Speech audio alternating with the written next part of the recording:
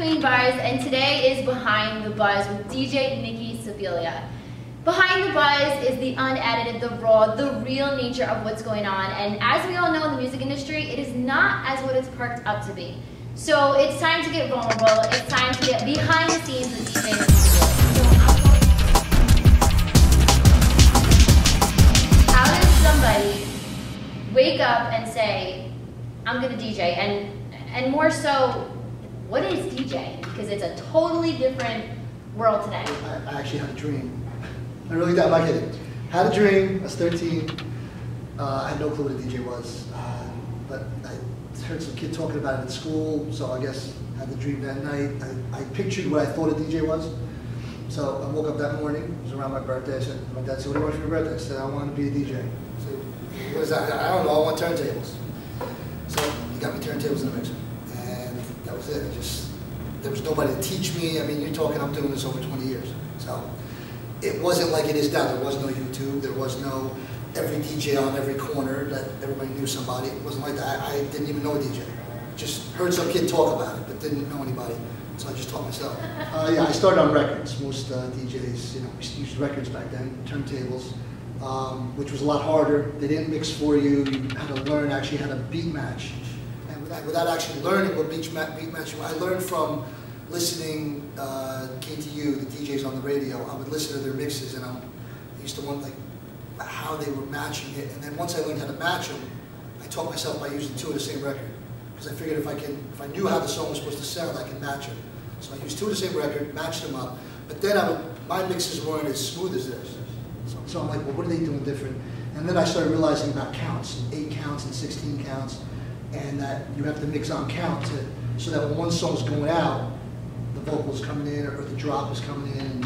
Again. Well, you're sitting here all calm and collective, and you obviously have yourself. Well, should I be nervous? You're supposed to make me nervous? No. You have everything planned out. It seems like everything's pretty solidified. But, we speak of amateurs, and I don't like how that word has been turned into like such a negative way. Like a hater way? Yeah, because I believe that you're starting off in the industry, that's your title. You can't just jump to being a professional. So, behind the buzz, we really get in and want to know behind the scenes. Okay. So let's talk about your first time as a DJ. First time. Well, first of all, I mixed in my basement for years before I even, I started at 13. Neon lights. I'm like, when it comes to equipment, I'm a tech head. Okay. I'm not Mr. like computer, a new app here, not to mention the word app. When it comes to equipment, I do sound light, I do all that stuff, so I'm like really into that. I probably mixed down there for 4 years before I even did my first, party. Okay. Which I wasn't really nervous at. I mean, it was like a school dance. I was 16. My mom drove me in her Cadillac to the event with my equipment in the back. So, like I said, that was it. The first club I did, I was 17. And yeah, that was, I was good. I was a good mixer. I could mix. I had all my music. I had everything, all my records in order, but we used to put them in order of beats per minute. Yep, got to the club, got in that booth, could not match a beat. I'm like, what is wrong here? What is going on? Was it their setup, or was it? It was that, in a club, back then they didn't use monitors. Like, you used to have to be able to train your ear to hear the delays. I didn't know how to do it yet, and I'm talking, it was horrendous. It was a teen night. The kids sat on the dance floor. They sat down. No. I'm surprised I even kept doing this after that. You were 17? I was 17. Okay. I was like, this is horrendous. It was bad. That was, I think that's why today I play for the crowd. I don't, because my worst fear is having an empty dance floor, or God forbid, them sitting on that dance floor. That's just a sight you just... Well, if anyone's sitting on the dance floor today, it's because they're drunk. Doing business, how do you continue just doing the same thing over and over again? You're up until wee hours in the night. I mean, because you have a very different job than a 9-to-5 regular person. You have the 9-to-5 job on top of your late night job, which is entertaining the crazy people that love to dance and love music. So how do you balance out your real life with, and I'm going to say like a local celebrity life, because people are paying to see you. Right.